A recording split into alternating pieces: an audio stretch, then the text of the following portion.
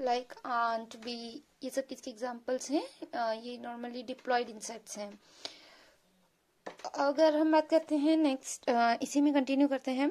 Mitosis result in the production of diploid daughter cells with identical genetic complement.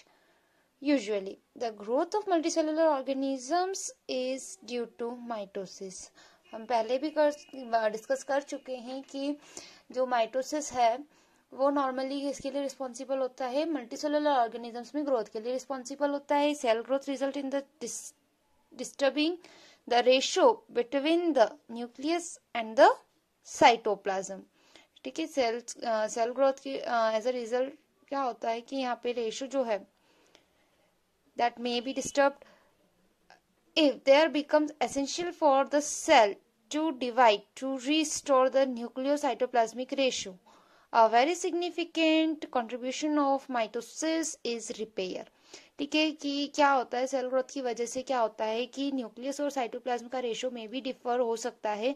तो इस ratio को वापस अगर हम कहें कि जिस रेशो में होना चाहिए उसको मेंटेन करने के लिए माइटोसिस से क्या होता है, सेल रिपेयर की प्रोसेस भी कंप्लीट होती है।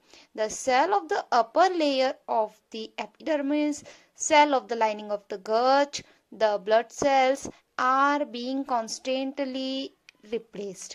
ठीक है, ये कंटिन्यू क्या होती जाती हैं, रिप्लेस होती हैं, जिसको हम क्या कहते हैं, जैसे कि हम कहते हैं न्यू स्किन आ गई।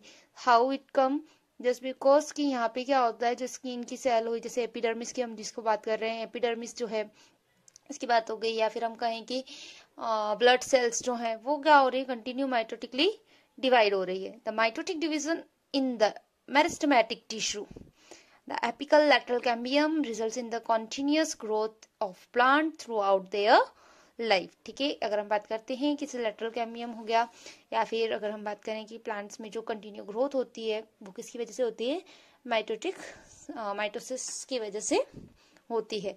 In next video we will discuss about the meiosis.